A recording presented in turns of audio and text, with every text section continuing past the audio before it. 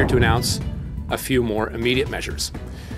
International students need to be prepared for life in Canada, and we have a responsibility to make certain that they are well supported when they come to Canada. So starting in January 1st of next year, in 2024, the financial requirement for study permits will be raised to reflect the current cost of living. And as such, a single applicant will need to show that they have $20,635 in funds to support themselves in Canada, moving up from $10,000. I'd also like to update you on 3 temporary policies affecting international students that were set to expire by the end of the year. The main purpose for an international student to be in Canada is to study.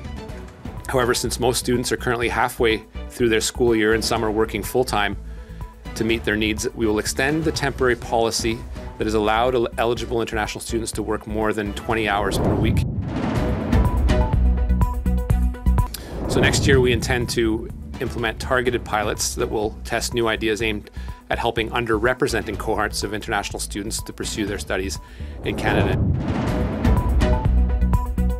In response to the labour market disruptions over the pandemic, we introduced a temporary policy granting post-graduation work permit holders an additional 18-month open work permit if needed. Those with a post-graduate work permit expiring by the end of this year remain eligible to apply, and we won't be extending that policy after that. It would be a mistake to blame international students for the housing crisis.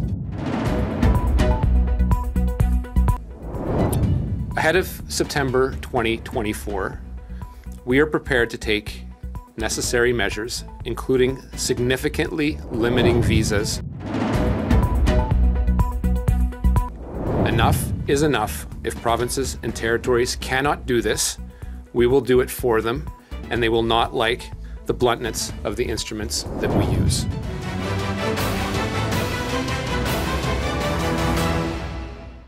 Hi everyone, good afternoon to you. First want to acknowledge that we are gathering on the traditional and unceded territory of the Algonquin Anishinaabe people.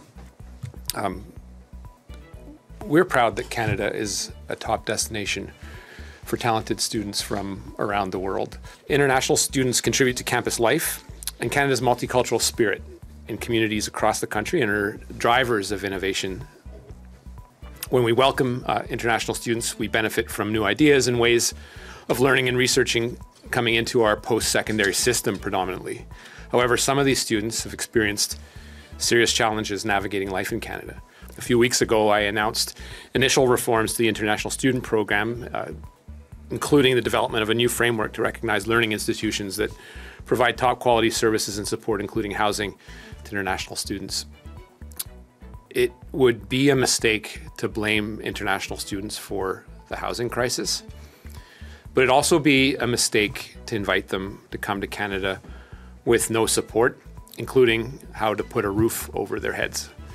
It's why we expect learning institutions to only accept a number of students that they're able to provide for, able to house, or assist in finding off-campus housing. In welcoming international students, we have a responsibility to make sure that students are supported when they come to our country. We also want to ensure that international students don't become victims of unscrupulous individuals who offer them inadequate living conditions, sometimes even at inflated prices. Ahead of September 2024, we are prepared to take necessary measures, including significantly limiting visas to ensure that designated learning institutions provide adequate and sufficient student supports as part of the academic experience. In order to achieve this result, it is imperative that we work together with provincial and territorial governments, learning institutions, and other education stakeholders so we can ensure international students are set up for success in Canada. Our aim is to strike the right balance between welcoming international students and making sure they have all they need to thrive. I will communicate more on this in due course, but for today, I'm here to announce a few more immediate measures. International students need to be prepared for life in Canada, and we have a responsibility to make certain that they are well supported when they come to Canada. So starting in January On January 1st of next year, in 2024, the financial requirement for study permits will be raised to reflect the current cost of living. And as such, a single applicant will need to show that they have $20,635 in funds to support themselves in Canada, moving up from $10,000, as I mentioned in French. Moving to a more accurate cost of living level that helps international students arrive with necessary resources to live and study in Canada. Future increases will be tied to the low income cutoff that Statistics Canada publishes every year, similar to other immigration programs. This cutoff conveys the income below which an individual may be in strained circumstances as they have to spend a greater than average proportion of their income on necessities. Recognizing that students already have to show that they can cover their tuition as well as other travel costs, their cost of living threshold is set at 75% of the low income cutoff rather than 100%, and puts us on par with our competitor countries. So next year we intend to implement targeted pilots that will test new ideas aimed at helping underrepresented cohorts of international students to pursue their studies in Canada. And we also plan to work with institutions, provinces, and territories to provide students with what they need to succeed. And I will have more to say on this a little earlier on in 2024. I'd also like to update you on 3 temporary policies affecting international students that were set to expire by the end of the year. The main purpose for an international student to be in Canada is to study. However, since most students are currently halfway through their school year and some are working full-time to meet their needs, we will extend the temporary policy that has allowed eligible international students to work more than 20 hours per week through till April 30th of 2024, the end of the academic year. We're currently examining options for this policy in the future, but we know that 40 hours a week is untenable if you're a student, and are looking to potentially expand off-campus work hours for international students up to 30 hours per week while class is in session. Our data shows us that 80% of international students or more work more than 20 hours a week. We first implemented distance learning measures in 2020 due to the travel restrictions during the pandemic and reduced them in scope in September of 2022. But since the vast majority of international students are now actually studying in person in Canada, we're extending this measure only to those starting programs before September 1st of 2024. And finally, in response to the labor market disruptions over the pandemic, we introduced a temporary policy granting post-graduation work permit holders an additional 18-month open work permit if needed. Those with a post-graduate work permit expiring by the end of this year remain eligible to apply, and we won't be extending that policy after that. Protecting and supporting international students from becoming vulnerable, whether that's to bad actors or simply meeting their needs in Canada, is one of the main goals of our review of the International Student Program. These students contribute to boosting Canada's economy. Taking these additional steps today contributes to our long-term goal, which is to preserve the integrity of the International Student Program. It'll be key in all this to work with our provincial and territorial counterparts, which have an important share of the jurisdiction and responsibility in this, as well as other education and stakeholders, including the learning institutions themselves, so that we can ensure that international students really are set up for success in Canada. Thank you, and on that, I'm glad to take your questions. Vous espérez régler avec ça, parce que vous avez semblé un peu montrer du doigt les provinces et territoires qui ne faisaient pas tout à fait leur travail. Ce que vous avez énuméré, qu'est-ce que ça va régler? Puis peut-être aussi aborder le fait qu'en passant de 10 000 à 20 000 $, c'est clair qu'il y a des gens de certains pays qui ne seront plus ou qui vont être exclus par défaut. Ben, écoutez, c'est clair que c'est pas n'importe qui peut s'avérer des ressources pour venir au Canada pour étudier. Ça ne veut pas dire pour autant que ces gens-là ne sont pas intelligents, qui ne participeraient pas nécessairement à l'épanouissement intellectuel de notre pays. Évidemment, de travailler au Canada, de devenir peut-être des résidents permanents et des citoyens. Mais c'est clair que le niveau de la vie, puis le seuil qu'on imposait de 10 000 $ date d'une vingtaine d'années. Il faut bien que les gens qui veulent venir au Canada sachent ce à quoi s'attendre, et surtout dans une atmosphère d'abordabilité et les défis que ça présente, que ça soit le coût de la vie généralement ou le prix du loyer.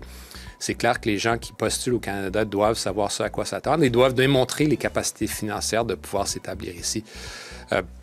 Alors, il y a un équilibre à atteindre. C'est la raison pour laquelle on va regarder des projets pilotes pour s'assurer que certains pays défavorisés, certains lieux défavorisés, certains étudiants qui auraient de plein droit ou la capacité de s'épanouir au Canada puissent le faire. Mais c'est clair que dans le contexte, il fallait absolument agir pour s'assurer que ce seuil de 10 000 $ qui était bien en delà du seuil de nos compétiteurs et des pays auxquels on fait de la compétition, qu'on soit à ce niveau. Donc, c'était quelque chose qui était attendu depuis longtemps.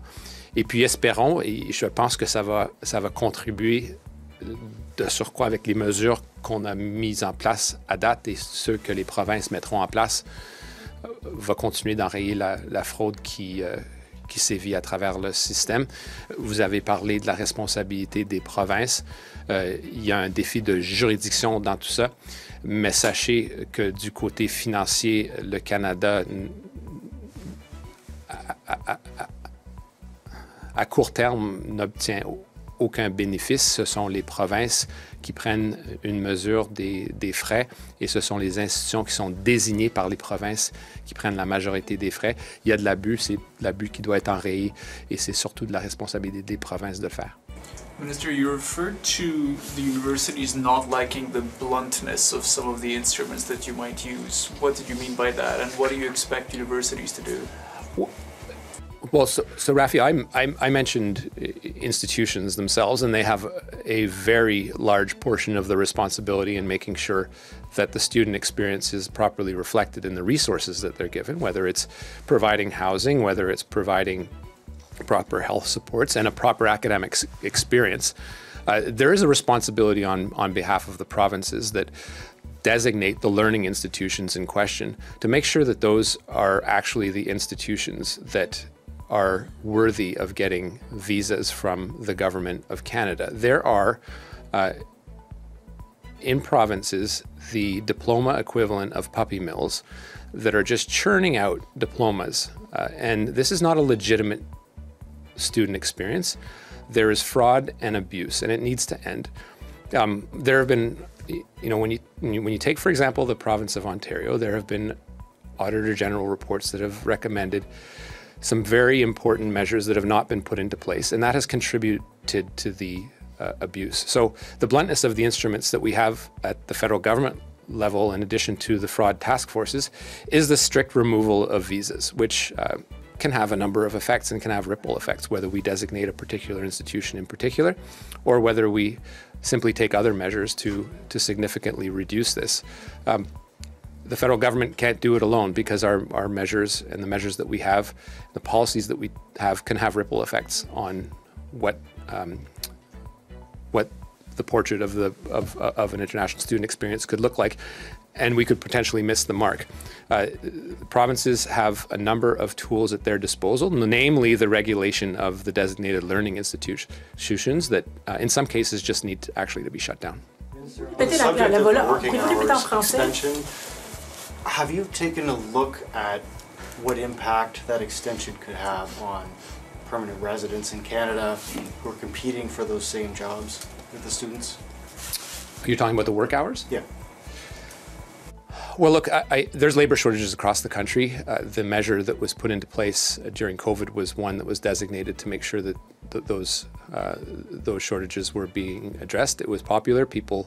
We had heard legitimately from students that a 20-hour work week is doable and is something that people could actually study at the same time and work 20 hours. Also, employers were looking for people that could potentially commit for over 20 hours and perhaps only work 20, so it was limiting the availability for students out there. It is costly to be a student in Canada, so having that flexibility and dealing with those two competing public policies, I think, was one of the challenges that we're still juggling with. We know that over 80% of international students are factually working over 20 hours, but 40 hours is just untenable. It is not credible that someone, except for rare occasions, could work a full work week and actually study at the same time. I know, having done it myself, and I know lots of people that have worked very hard, but those 40-hour work weeks drain you, and it is not reflective of a proper student experience. But there is flexibility, and we were looking at an hour category in and around 30 hours, but it hasn't been decided yet. So given the financial pressures that current students in Canada would be feeling had we taken a decision to roll it back to 20 hours. It didn't make sense and would probably perhaps put more strain on students that are currently struggling to make ends meet. I don't think students are taking jobs away from other people given the labor shortages that are happening in Canada. My focus primarily is to make sure that the public policy that we have in place is one that reflects the ability of the student to actually do what they're supposed to be doing, which is study, without bankrupting themselves. So there's a middle ground there that we need to look at. I'm going to look at more data with my team to make sure that something like 30 hours actually makes sense.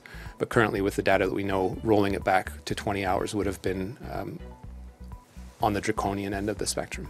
Minister, a related question to your file. This will mean that there will be fewer international students coming in because you've raised the financial requirements for people to come to Canada. Do you have any models or numbers on that? We're currently looking at that, Mackenzie. I mean, it is what it is. The reality is that we need an international student program that is robust. Clearly, we compete with other countries for some of the top talent, but clearly we have become a country that has been targeted for abuse and exploitations by some unsavory actors, and we need to be able to address that head on, and I think provinces need to be able to address that head on. And these measures are intended to shore up the integrity of the system. For now, I'm not worried about the absolute number. What I'm worried about is the students, and to make sure that they have the proper student experience and that they are indeed studying, and that the unscrupulous institutions that exist today that aren't actually learning institutions, but are a conduit for money going to some people that want to profit off them, and potentially some backdoor entries to Canada, are effectively shut down. On another topic, the Americans are considering imposing visa bans on extremist Israeli settlers. There's calls for the EU to do that. Is Canada considering something similar? Look, people that commit crimes aren't welcome in Canada, and the differences that we have in how we deal with specific situations that are occurring around the world and the policy tools that we have in Canada vis-a-vis the ones that the US use are slightly different. We don't want people that have committed crimes, particularly crimes of this egregious nature, given the geopolitical context, make their way into Canada. Canada has typically adopted a case-by-case basis, but it's information that we are working with the US on. We aren't always lockstep on our approach with the US, but in this case, I think we could agree that people that commit crimes of this nature should not be welcome in Canada. Sir, new data shows that Canada's, on average, is deporting 39 undocumented migrants or people a day. That's up from 2 years ago. What is your government's strategy? You had a promise to provide undocumented workers status in Canada. Where is that plan? The promise remains. I have told, I've been quite public in saying that this is something that I will be bringing to Cabinet in the spring. It will not address all the challenges of people that are here on an irregular basis and undocumented. There's a large group of people in Canada that are Canadian by any other name that just don't have the documentation that we need to address in a mature fashion. There is resistance within the system. I would not say to you that there is unanimity or in Parliament as to how to approach. There's a number of competing policies that we have to be quite, I think, wide-eyed about in how we approach this, notably in the context of the winds that have turned against immigration and the sense that these folks, and I resist that characterization, but I don't resist the fact that it exists, would be considered queue jumpers. I think that's kind of distasteful to consider it as such at times. But I think we do have to have a comprehensive policy that addresses hundreds of thousands of people that are here in Canada, and but for the fact that that they're Canadians by any other name, and I think we need to do that in a smart fashion. I wouldn't say that necessarily, and I do not want to question whether this has an impact on the people that are being asked to leave Canada. We know that there have been challenges, particularly through COVID, in enforcing departures, given the context. So you'd have to compare data points, but I think that Canada needs to move forward with a path to regular migration, and it's something that I've committed to take in front of Cabinet in the spring. But it isn't a foregone conclusion, and it is not one that comes without cost or without considerations of other factors dealing with the perception around around queue jumping that people seem to be more and more sensitive to these days. But it's something I'm working on. People in the first 2 quarters alone, right? Like that's close to the total in 2021 and 2022 years where the pandemic was in place. So what is going on? Sorry, ask the question again, Raf. 7,032 people in the first 6 months of 2023 alone. That's almost the same for the totals in 2021 and 2022. The pandemic was in place at that point. So what's going on? Like, are you at war with the CBSA? Like, what's happening? That's a question for the CBSA principally, but it is not the case that everyone that is in this country is entitled to stay in Canada. And I think for the same concerns about the integrity of the system that I was talking about earlier, we need a process that is enforceable once due process is accorded. I wouldn't say that CBSA doesn't have its challenges, that said, and when we deal with deportations, it first and foremost has to be done in a humane fashion after as in any country like ours, the due process is accorded. Il faut revenir en français sur ce que vous avez expliqué à mon collègue, le fait que les provinces ont une responsabilité de ne pas favoriser la création de ce qui ressemble à des usines à chaux, des établissements qui ont des faux diplômes et qui profitent d'étudiants. Mais dans certains cas, dans certaines provinces, il y a des machines à diplôme, puis c'est la réalité. Ce sont des endroits où il y a de l'exploitation, peut-être des portes arrière d'entrée au Canada, les gens qui profitent du système. Je vise pas les étudiants eux-mêmes, il y a beaucoup d'exploitation. Les gens ont vu quelque chose de financièrement très lucratif et en ont pris profit. Alors, ce sont des institutions qui sont de juridiction provinciale. La désignation de ces institutions en est une qui est de la compétence provinciale et doit être réglementée par la province. Et il y a eu des rapports de vérificateurs.